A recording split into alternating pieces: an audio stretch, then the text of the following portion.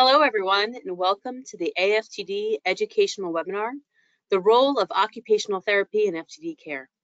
I'm Esther Kane, AFTD's Director of Support and Education. On behalf of everyone here, thank you for joining us today.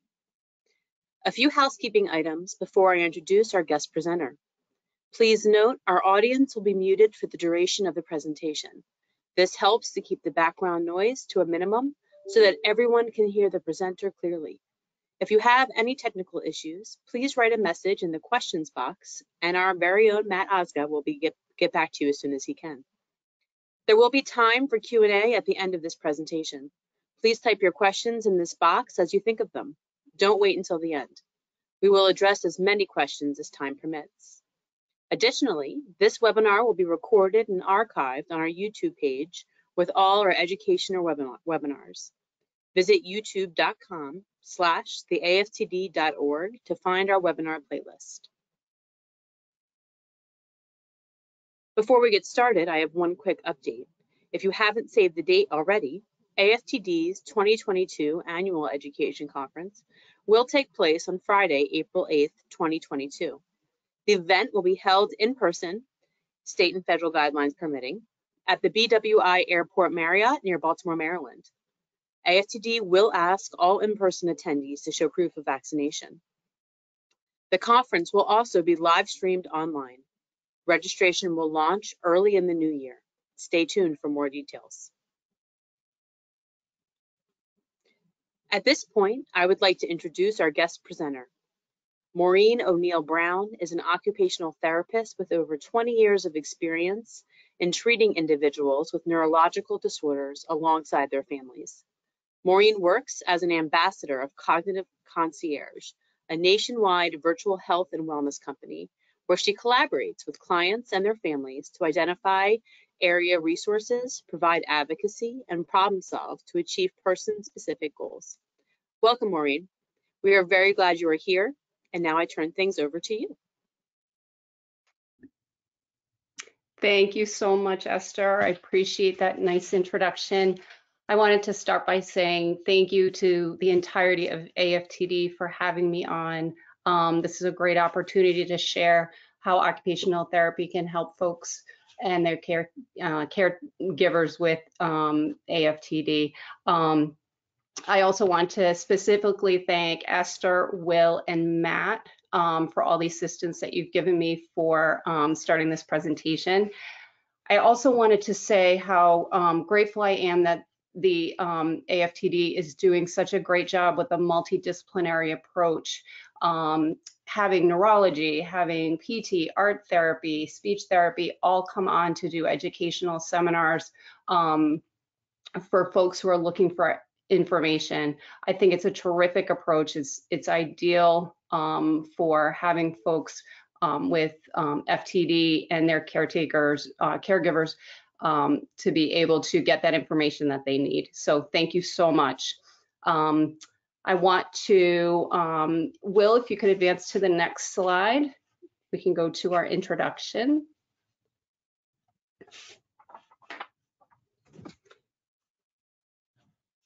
So FTD is a very challenging neurodevelopmental diagnosis involving all aspects of function. Occupational therapy is going to be playing an important role in assisting those with FTD to engage at their highest level of function and independence with daily tasks.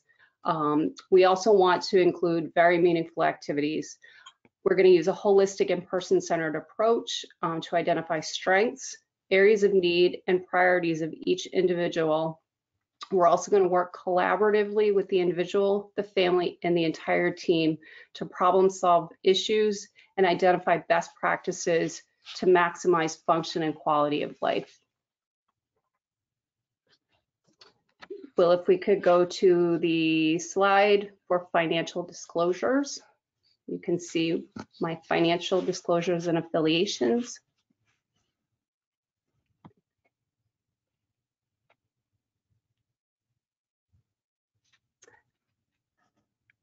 I will read through these. The financial disclosures, I do not have any financial disclosures. Affiliations, I'm a member of the AOTA, which is our governing body. I'm also certified as a registered occupational therapist for the National Board of Certification in Occupational Therapy. In addition, I hold licenses as an occupational therapist in Massachusetts, Rhode Island, and Illinois. Also, I'm the ambassador, one of the ambassadors for Cognitive Concierge, and I am a candidate for Brain Injury Association of America's Certified Brain Injury Specialist. Thanks, Will.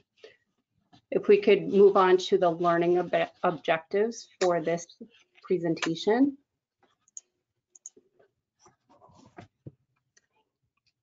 These are the topics that we're going to be focusing on today. The learner is going to be able to differentiate occupational therapy from physical therapy. In addition, the learner is going to be able to describe at least 3 examples of how OT intervention can benefit a person with FTD. Also, learner will be able to identify 2 ways to investigate or initiate OT care in the community. Thanks, Will. So, occupational therapy. It is a very distinct therapy in that the name means nothing to a lot of people. I have had a number of people, when I walk into a room or meet a family for the first time, turn me away saying, "Thank you, I have a job already," or "I am retired." The name occupation is a long-standing definition.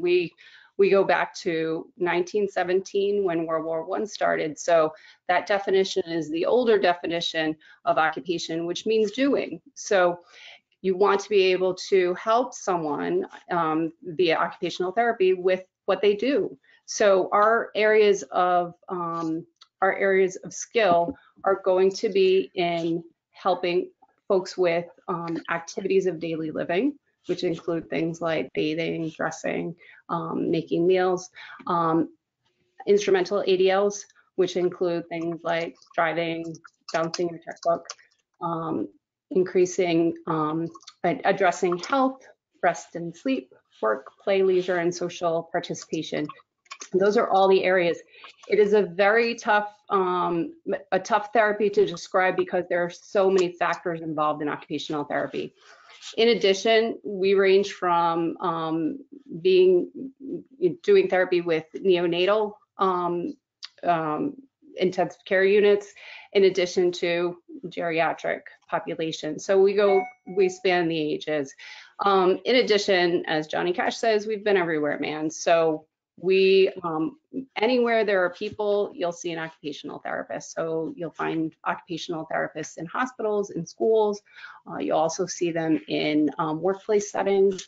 You may see an occupational therapist doing post-surgical care.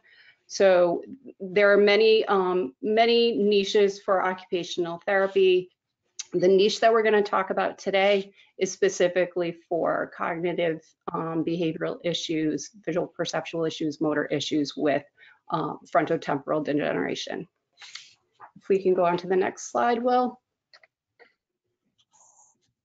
So a lot of people, when you meet an occupational therapist, they'll say, what is occupational therapy? And sometimes the pat answer is, well, it's kind of like physical therapy, but it's a little different. So I know the AFTD had Erica Pitch speaking during their last presentation, terrific presentation. She went over occupational therapy and physical therapy differences. So I'm going to refer you specifically to that presentation for more information, but I did want to go over some differences here today. For occupational therapy, you're going to see that they are experts in the areas of improving and retraining skills per function with daily tasks. So we are going to start with a holistic approach on how to view cognition, motor skills, behavior, safety, psychosocial functioning, and how all of those affect activities of daily living, in addition to the instrumental ADLs as well. We're going to do an activity analysis to identify strengths, areas of need, ways to compensate or rehab skills to improve function. Physical therapy are experts in motor planning. They're going to be working on things like walking, balance, transfer, safety, muscle movement, strengthening.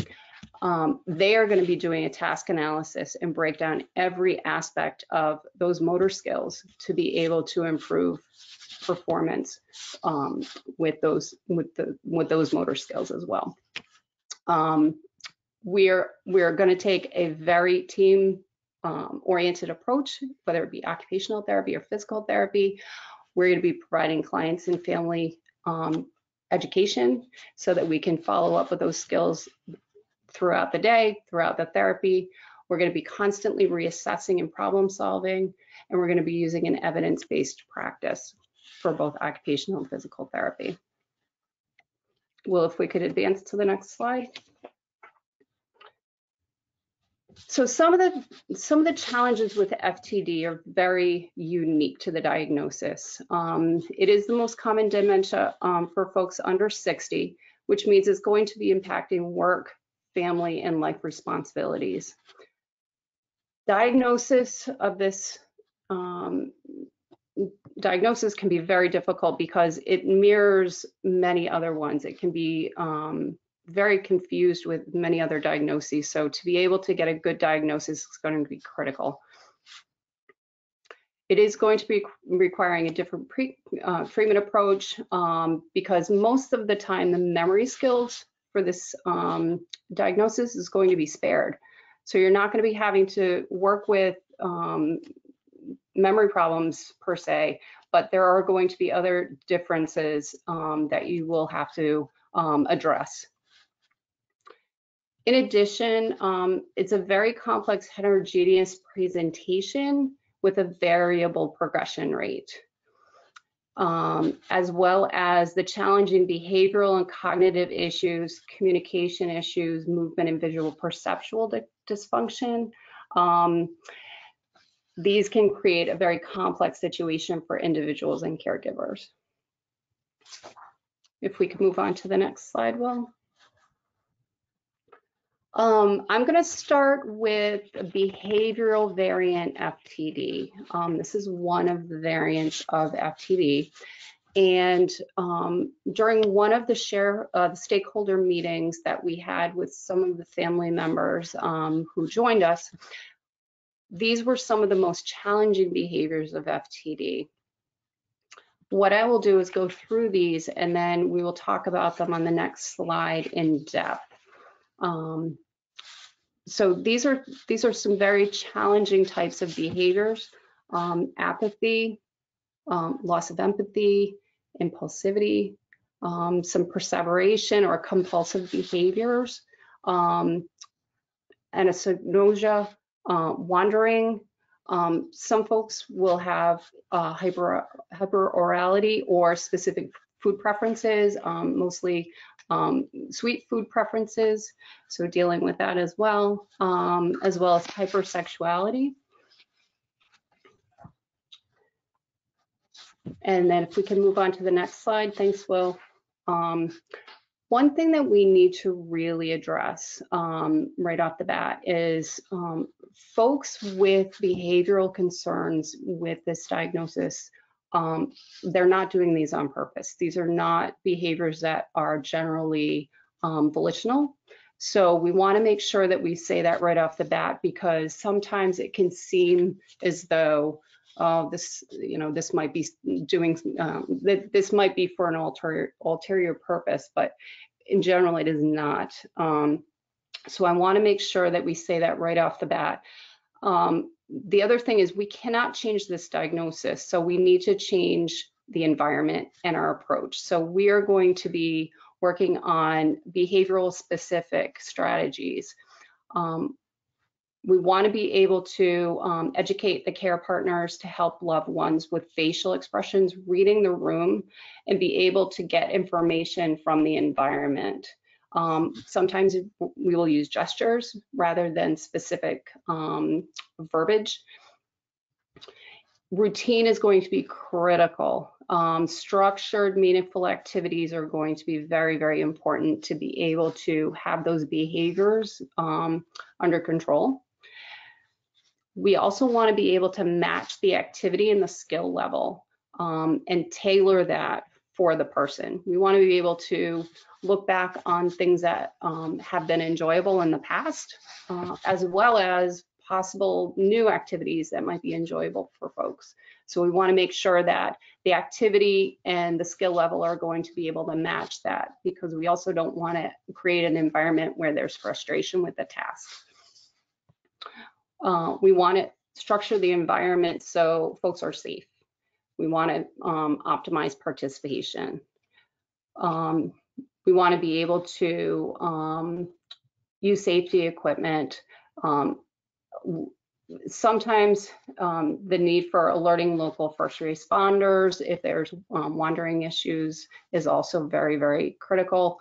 There have been there are a number of adaptive equipment and techniques that we can use for safety. So being able to have a person not wandering, whether it be using alarm systems, the phone, tracking, being able to redirect so that that wandering does not happen. We want to be able to work with food preferences. Like I said, many times there's a sweet food preference. So folks will tend toward the cookies and the chocolate, and being able to work with those food issues and add healthy options and limit the stock of overconsumed unhealthy foods. Using verbal cues is going to be very important as well to be able to discourage disinhibition or off-color comments. Exercise. I'm a huge proponent of exercise and being able to have someone be in the natural light, being active during the day.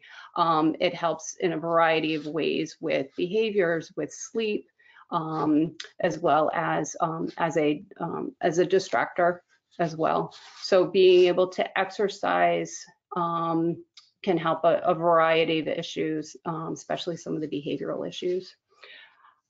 When we start to think about some of the financially based decisions that folks have to make, we may want to think about talking about power of attorney, durable power of attorney for finances, especially if financial, checks are being written or money is being given away, to be able to address some of those issues in a more specific way.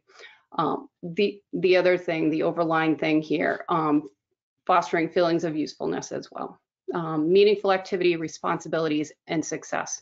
It definitely will help to improve affect and improve feelings of worth. Well, if we could advance, oh, thanks. Some overall behavioral considerations. We want to make sure that, again, that overarching tenet of this is not a volitional behavior, but understanding that the environment can play a part in decreasing or increasing some of these behaviors. So maintaining a calm, non-confrontational demeanor is going to help in every single case. Being there to listen, validating the emotion behind that behavior, assuring safety. What is the message behind the behavior? Are folks who are having behavioral issues feeling as if they're worried about something? Are they worried about safety? Are they worrying about what is the cause of that behavior? So trying to figure out and allaying fears to be able to let the person know that they're safe is oftentimes one of the most useful things that someone can do. healthy habits. We talked about exercise, routine, super helpful. I have all of my folks, we talk about routine and what you do day to day. The brain is already working really hard. So having a routine so you do not have to think about every single step of the day is going to be very, very helpful. Daytime alertness with the light exposure is going to be very helpful with sleep help. Redirecting, remove, disassembling. I've had many folks who have talked about, my partner wants to work on, this project, and it requires power tools. Well, what do we do with that? We need to keep a person safe. So looking around and seeing where a person is at, seeing where their function is, having them be part of that activity, but being able to use the safety techniques to be able to have a safe experience. Journaling is super important as well to be able to get a very good idea of the patterns of behavior. We've heard about sundowning, particular times of the day when behaviors might start to get amplified.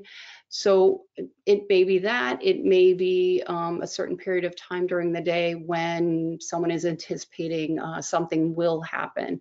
So having that journal of activities that occur within the week might be able to give you an idea of what types of behaviors are happening when and what is the trigger. Respite is going to be critical.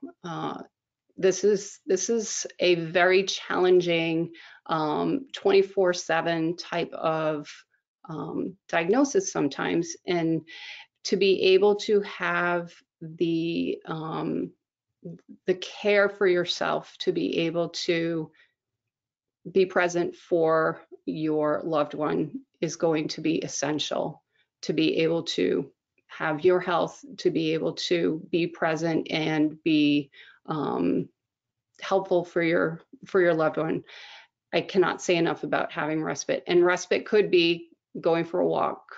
Respite could be going to the grocery store, just to get a little bit of a break. Absolutely critical. You may want to engage your neurologist if some of these behaviors start to get very troublesome. You might want to talk to them about some medications, SSRIs, antidepressants, anti-anxiety med. And we also want to assess that environment for triggers. And we'll talk about that on the next slide. So some of the triggers that we often see, some of these we've talked about, but is there pacing? Is there anxiety? Is there speaking louder? Is my loved one letting me know that I need to go somewhere? I need to get in the car. I need to pick up so-and-so. I need to go somewhere. And what is the energy level of the room? Is there a lot of activity? Is there a lot of noise? Is there loud multiple conversations going on? We want to make sure that we're addressing those because some of those things will actually increase the behavior. Again, sundowning, we talked about that. Is it a factor that we need to consider? Maybe it's not sundowning, but it might be a different part of the day. Are there some unfamiliar people in the room that we need to let our loved one know who they are and why they're here? Are others pacing or raising their voices or showing signs of some escalation? And then lastly, we're all going to be tired, hungry. We may be feeling under the weather. So is that a factor that we need to consider for our loved one that is increasing these behaviors? If we can move on, Will. Thank you. So communication issues, again, I'm going to go over some of this information. excellent presentation by my colleague Becky Kayum that presented for the AFTD over the summer. She did a really terrific job with going over primary progressive aphasia, and I would refer you to that for more specific information. But let's talk about the 3 big groups of aphasia that are common with FTD. The semantic variant, gradual loss of the meaning of words. You may have some submissions, and then the loss of the ability to understand some simple words. Fluency is retained, so a person may be able to talk and talk, but there may not be as much of the deeper meaning in the words. The non-fluent agrammatic aphasia, more of a motor issue, so effortful halting speech.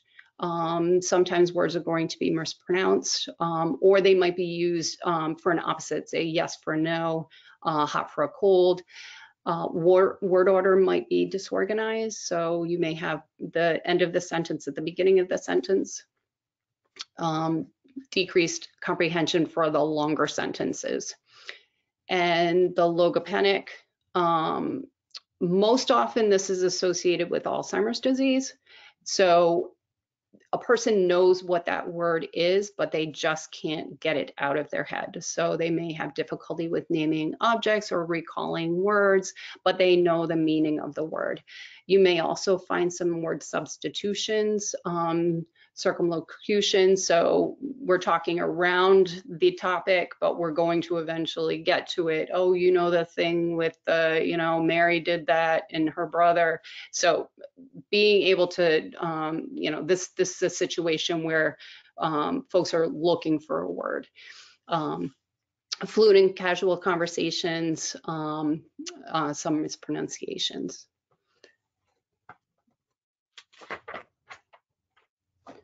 All right, specific strategies for communication issues. Again, I'm going to refer you to Becky's talk, but let's talk about some of the communication strategies that we can use right now.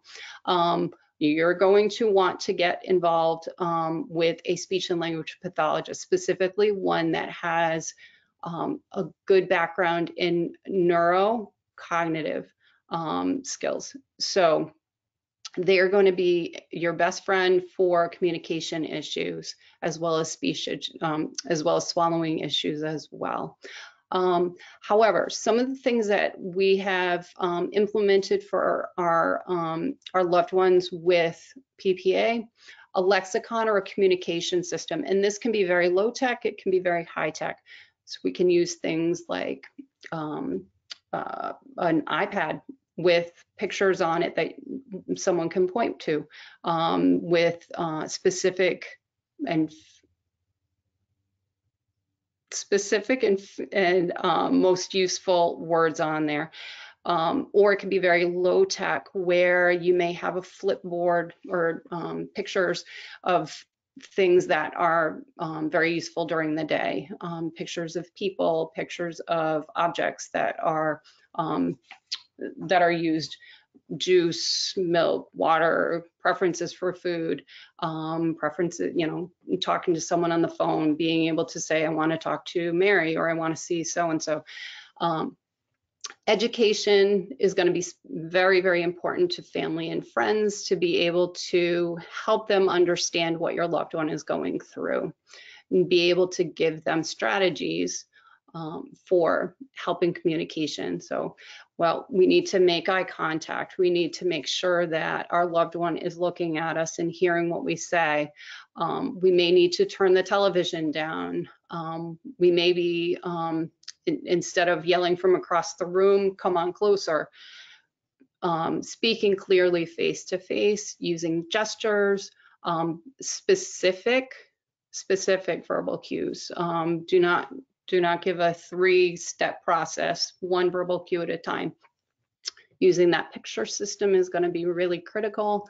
Communication wallet is also handy to have for portability. So if you're in a restaurant, you may be able to, or out in the community, be able to have that with you to be able to point to something that you are communicating. Pictures on the phone are going to be very, very helpful as well. We're going to have that with us at all times. Speech generating devices for more high tech.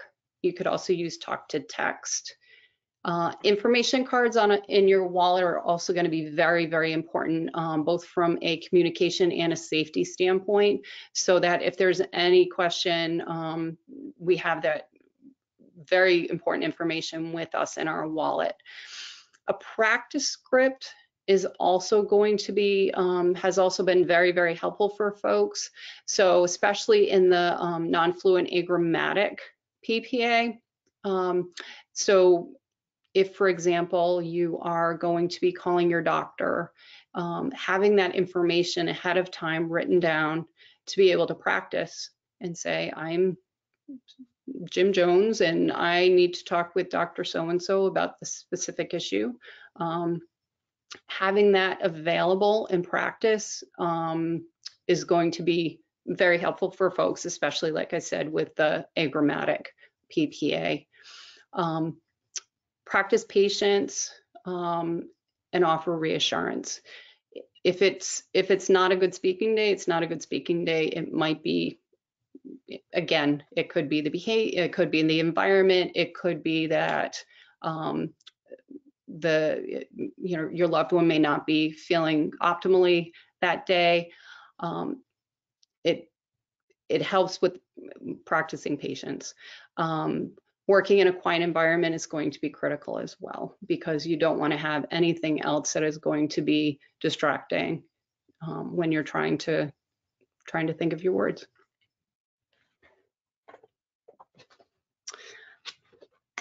So in addition to some of the communication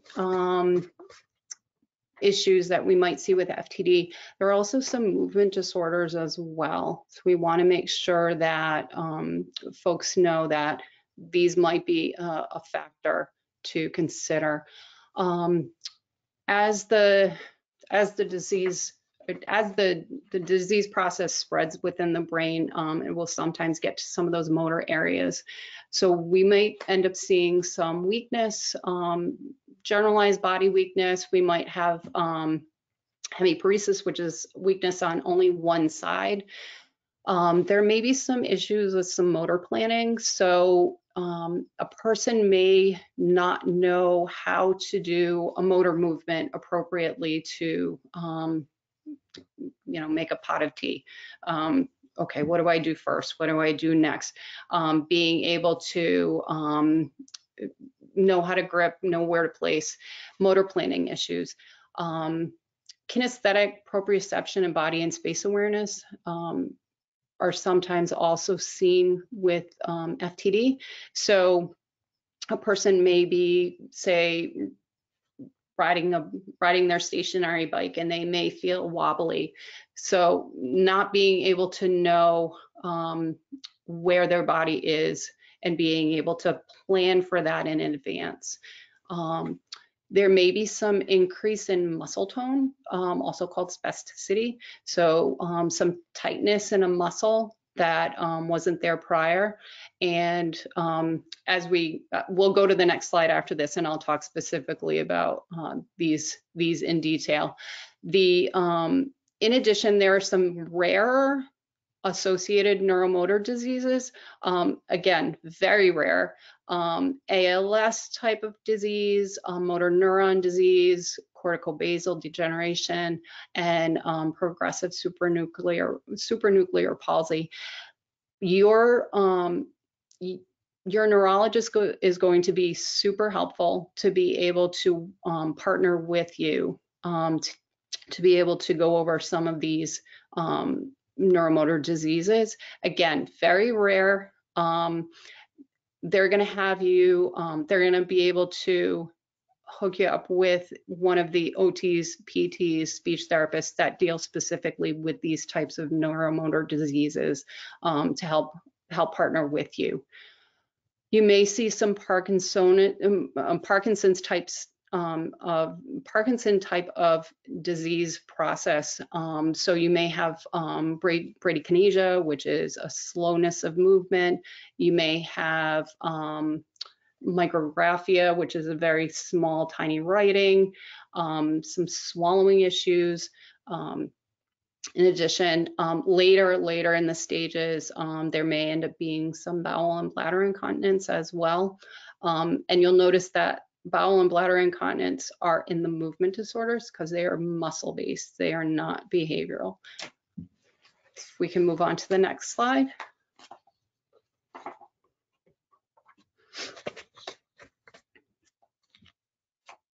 Thanks, Will. And we can go over, I'll highlight some of the important parts of this very meaty slide here. Weakness. For weakness, we're going to be working on some strengthening motor control, moving your body every day. We may need to adapt equipment. So for example, if there's weakness, we may want to use some adaptive equipment such as lightweight utensils or mugs. We may want to use some adaptive clothing if there are some coordination issues. For motor planning, we want to make sure that we do a task analysis of the activity that is difficult for a person. So we want to go through and see where that task is breaking down. We may want to use, we may want to skip using utensils and use finger foods instead. We may want to fill cups halfway rather than all the way full. We want to look at fasteners as well as using just enough verbal or visual cues that will assist. We don't want to overdo the information that we give to someone. Kinesthesia, we want to try and look at the safety around the house. So you may want to talk to your OT about a home safety evaluation. They're going to be able to walk you through the specifics of your home to be able to talk about what may or may not be an issue or options for safety in the bathroom, safety in the kitchen, using furniture positioned appropriately, clearing the paths to find perimeters, anti-spasticity positioning and stretching for that increased tone. You may want to talk to your neurologist as well because there are some medicines that can help with that, especially Botox and baclofen. And exercise, again, I've said it before, it's super important to be able to get exercise in for many reasons, whether it be the movement disorders or the behavioral types of challenges. Having your OT, PT, and speech, we talked about this during the last slide, specific with neurological background to help you with some of those rare motor disorders associated with this is going to be super, super, super important. The Parkinson types of activities or Parkinson's types of challenges that folks may be facing can certainly be helped with some physical therapy and occupational therapy, as well as speech for increasing vocal volume, working on those swallowing issues. PT is going to be working on some of those larger motor movements to be able to increase step length, working on safety with walking and balance. For OT, we're going to be working on things like, can we use an adaptive equipment such as a built-up pen to increase the size of writing? Incontinence issues, again, very important to know that they're not volitional. It is a motor issue rather than a behavioral issue. For the incontinence issues that may occur, it is very, very important to sort of document what is the trigger. If is there a pattern here? Are there nonverbal cues that my loved one might be giving me that they need to use the bathroom? Very, very important to sort of start that process. Establishing a toileting schedule is going to be very, very important. Usually about 20 minutes after someone would take in a meal or a beverage, you want to try and have your loved one try and use the bathroom. Liquids during the day, really important because you don't want them to get dehydrated, but you want to sort of back down and restrict some of the liquids at night. Decreasing caffeine intake is going to be a very, very helpful thing as well. And then using a calm approach, because again, this is not a volitional type of issue.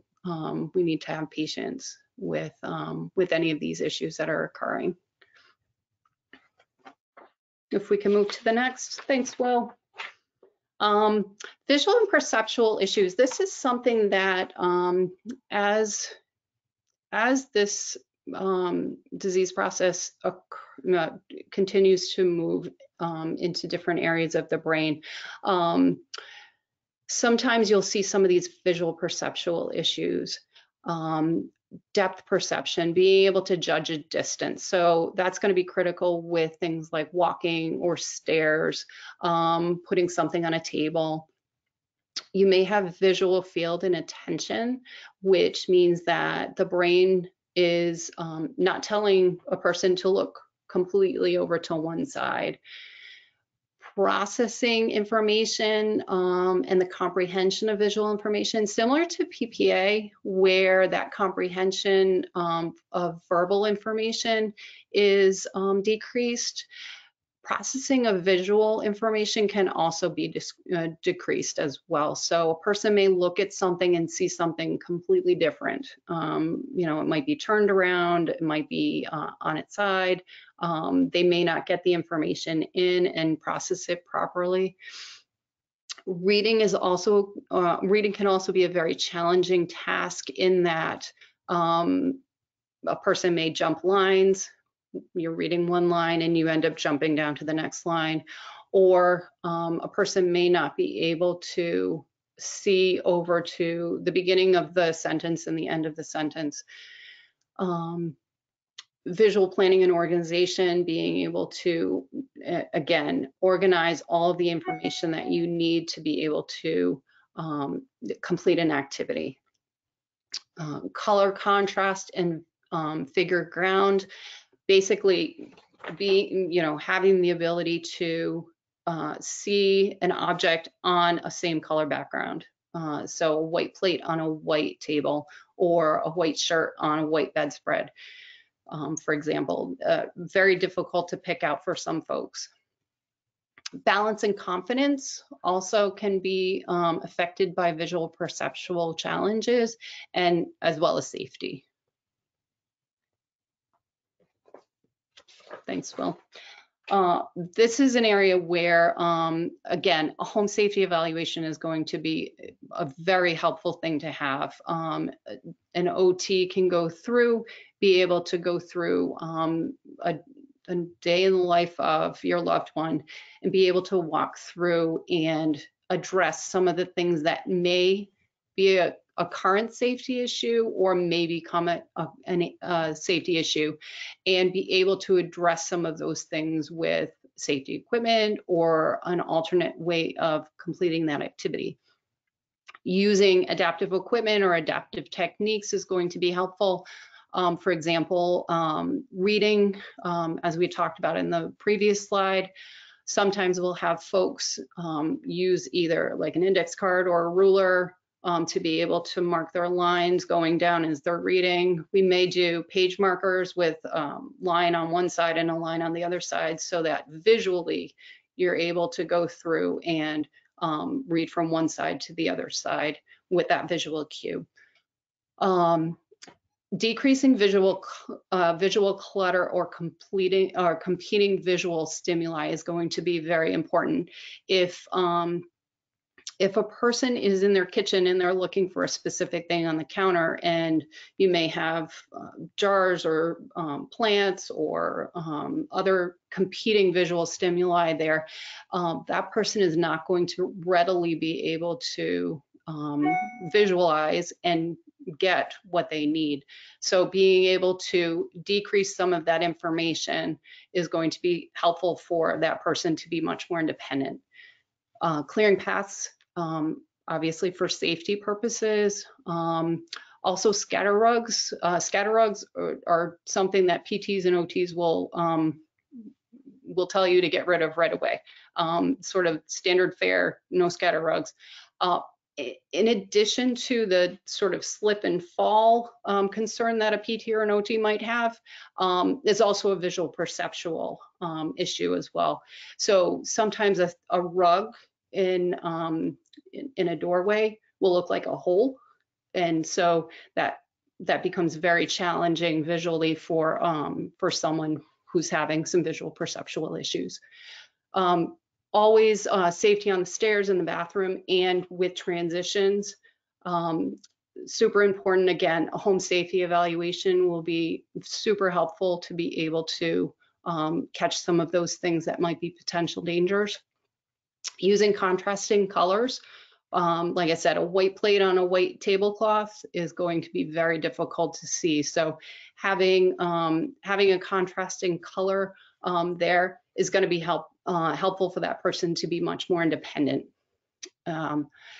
Organize tools and supplies. If you've got your junk drawer, as I do in my kitchen, you're having trouble finding things in there. So having an organized approach with your tools and supplies is going to help with that independence as well.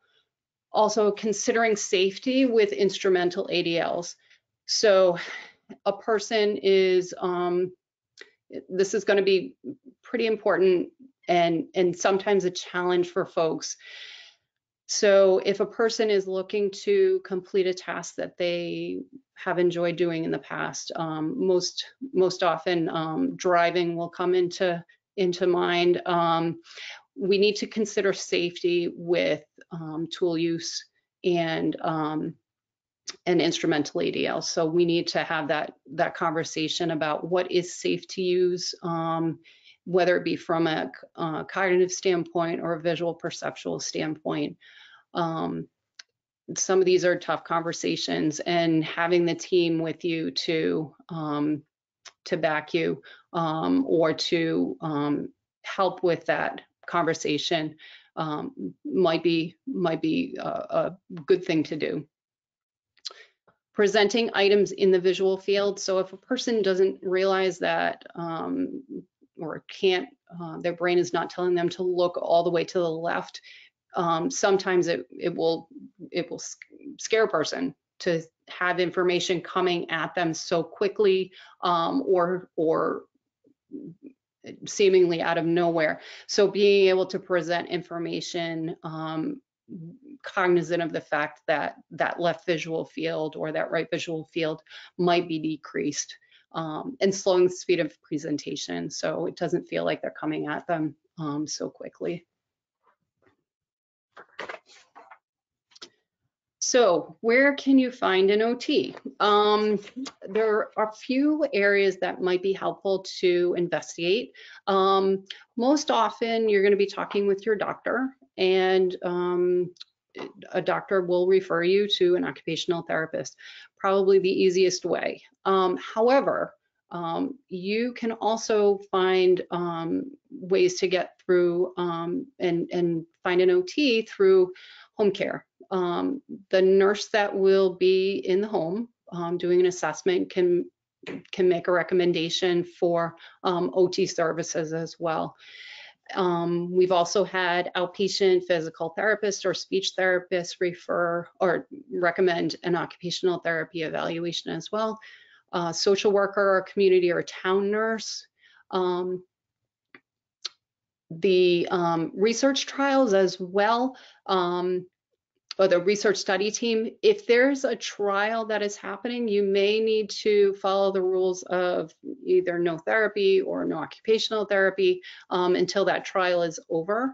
But that is another way that a referral can be made for OT, as well as your area agency on aging and VA as well. Funding sources, a variety of funding sources, obviously private healthcare, Medicare, Medicaid, but also VA benefits.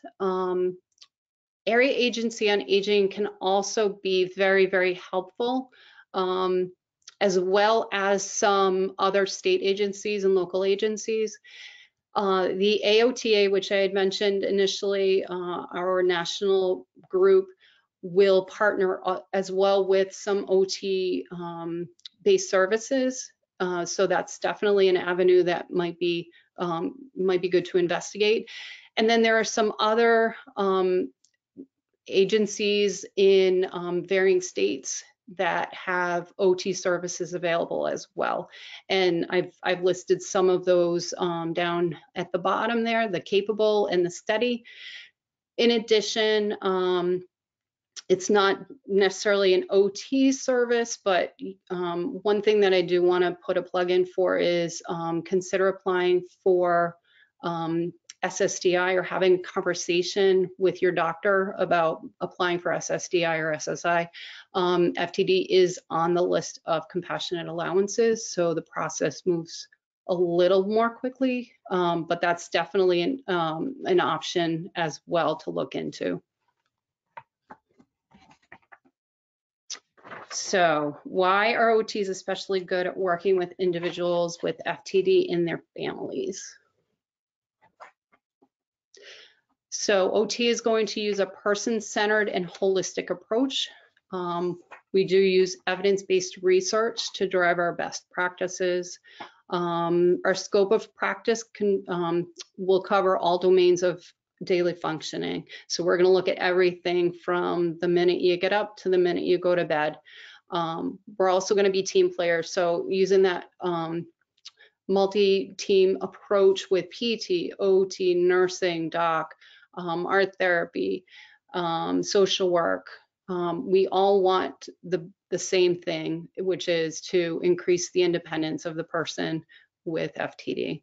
We're also going to use a continual process of reassessing and problem solving and planning, and we treat the entire family. We're not just treating the person with FTD, we're looking at their entire community of support to be able to allow them the best options for independence and meaningful life activities.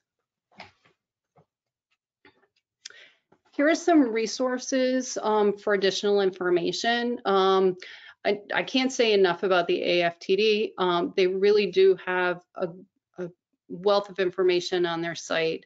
The AOTA as well has excellent information about occupational therapy, and our sister American Speech and Language Hearing Association also has terrific information as well.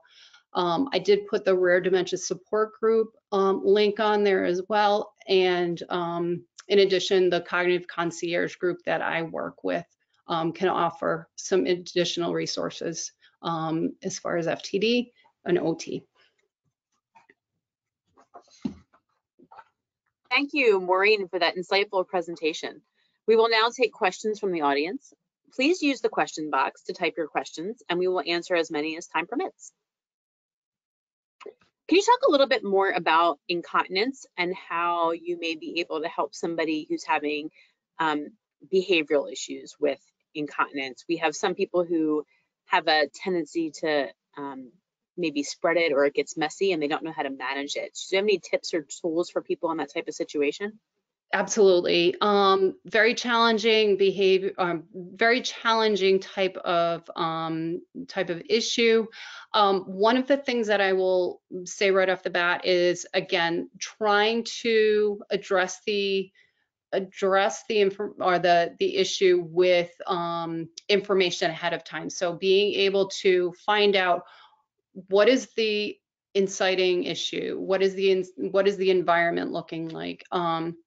Is there a situation that will cause this type of behavior? Has a person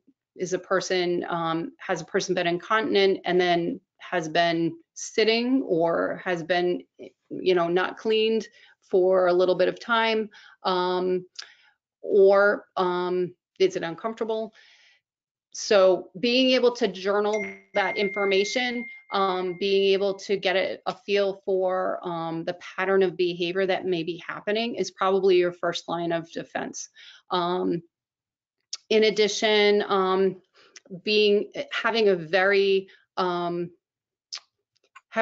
calm approach as much as possible. This is a very sort of emotionally ridden type of issue. So having a very calm demeanor when you are addressing that issue with your loved one is also going to be super helpful as well. The types of incontinence briefs are going to be very helpful. I've had folks who have said, oh, I don't want to encourage incontinence by having folks wear a brief. No, absolutely, get the brief on. It is going to be very, very helpful. I think I hope that helps. No, it is, and it makes a big difference in the process when they have incontinence supplies on hand. It can make it a lot easier for the caregiver and for the person who is experiencing the issue. Absolutely. We have somebody from our audience who's asking a question regarding her loved one has FTD with ALS.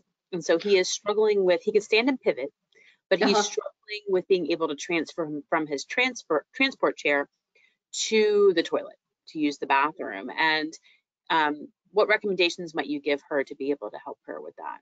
Okay, so I'm assuming that with the diagnosis, they have tapped into their physical therapist and their occupational therapist as well.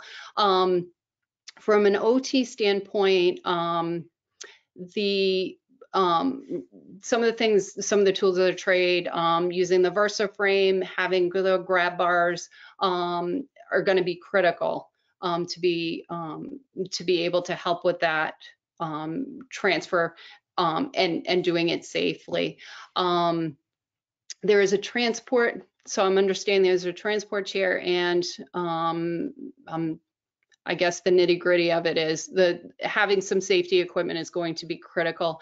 Having a home evaluation is going to be critical as well, because as ALS will progress, the needs of for equipment is going to change, and it may change fairly dramatically. An OT is going to be able to predict, especially an OT who knows this family is going to be able to predict ahead of time, oh, this might be an issue, maybe we'll get this on board.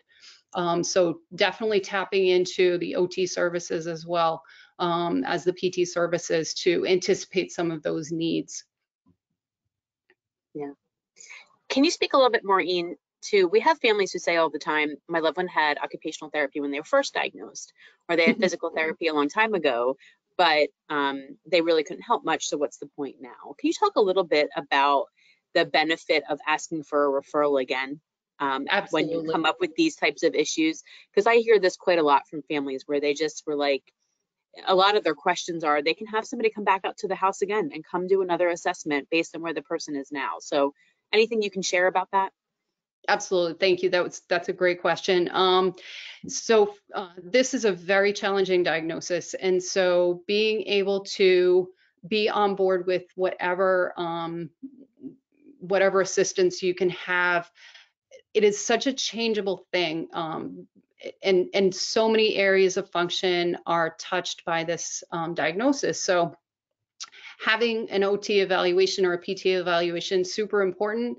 However, being on top of that to be able to address those changing needs is going to be critical.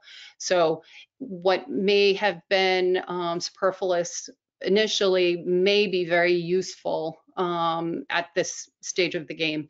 And again, having eyes on the environment, eyes on your loved one, eyes on you, to be able to anticipate some of the things that might be helpful that maybe you hadn't discussed initially is going to be very, very useful for a family.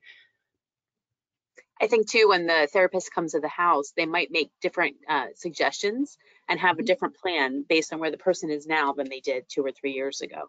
And That's correct. They can help you. And I think the role too of therapists and their ability to help with adaptive equipment and help make referrals is just so important for families to recognize that they can ask for an eval just for that. They can ask for somebody to come to the home just to have somebody come in and give suggestions for postural devices, or, you know, a home evaluation like you're saying. and in other areas. And typically when they do come, they'll find other little ways that they can help Absolutely. support the family also. That's make right. things a That's little bit correct. easier for everyone involved. Yeah. Absolutely.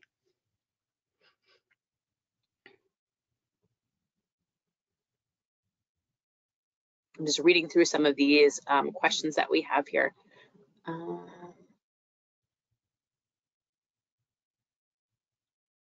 Have you ever experienced or seen people with FTD who have issues maybe exiting or entering places?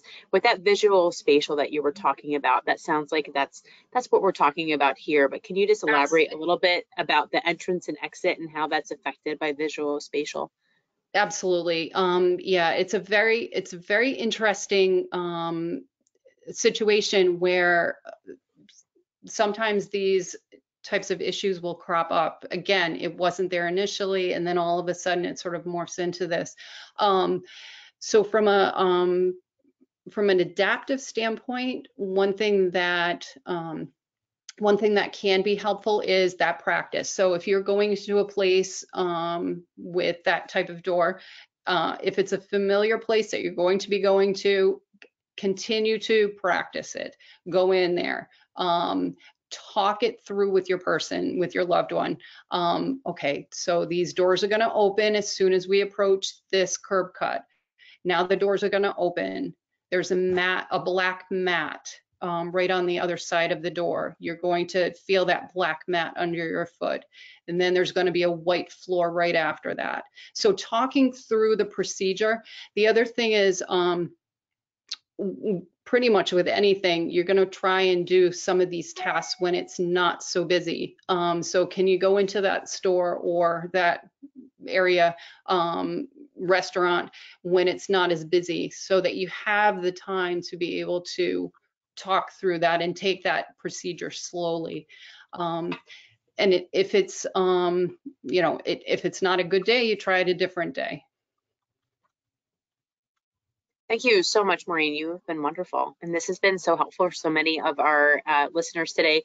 The chat has been full of thank yous. Thank you for this information and how valuable it is for the caregivers who are at home. And then hopefully some occupational therapists will find some creative ways to work with those with FTD. So thank you for your time today. Thank you, Esther. You're welcome. That's all the time we have. Maureen, thank you for being wonderful today. This has been great.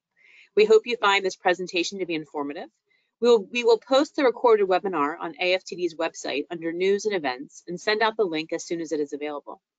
Our next webinar is part of the Perspectives in FTD Research webinar series, co-hosted by AFTD and the FTD Disorders Registry.